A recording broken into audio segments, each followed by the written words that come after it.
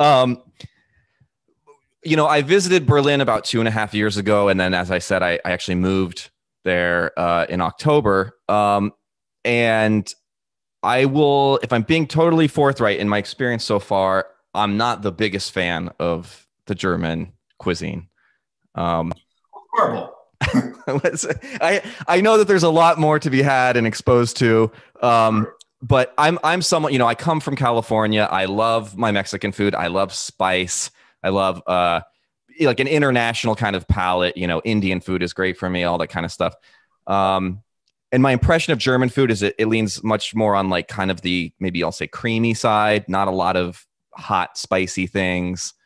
Is that an accurate assessment in your opinion? That is an accurate assessment, but it comes from a place of scarcity. It comes from two world wars.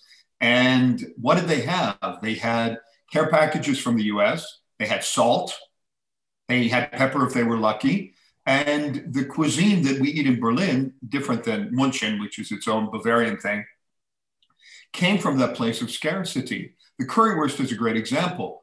After the war, the sausages, there was very little meat, and they were made mostly from barley. So they had no flavor.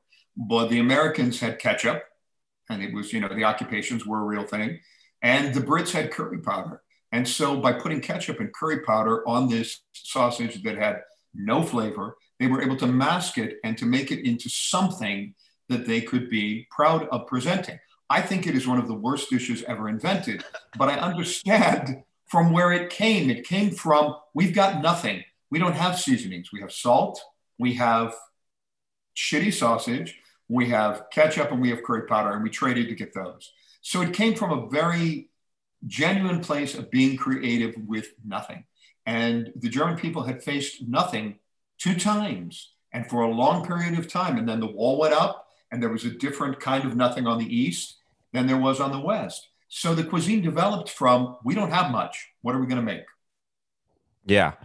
It's funny when I visited a couple of years ago, they some of the locals I met definitely held up the currywurst is like this crown jewel of Berlin, and I thought it was going to be like a sausage infused with curry, and it was really just like a hot dog in like a ketchup and curry sauce, and I thought it was very bad, to be honest with you. Yeah, the currywurst is one of the worst things about Berlin, but I understand why they're proud of it, because they're proud of taking nothing and making it something.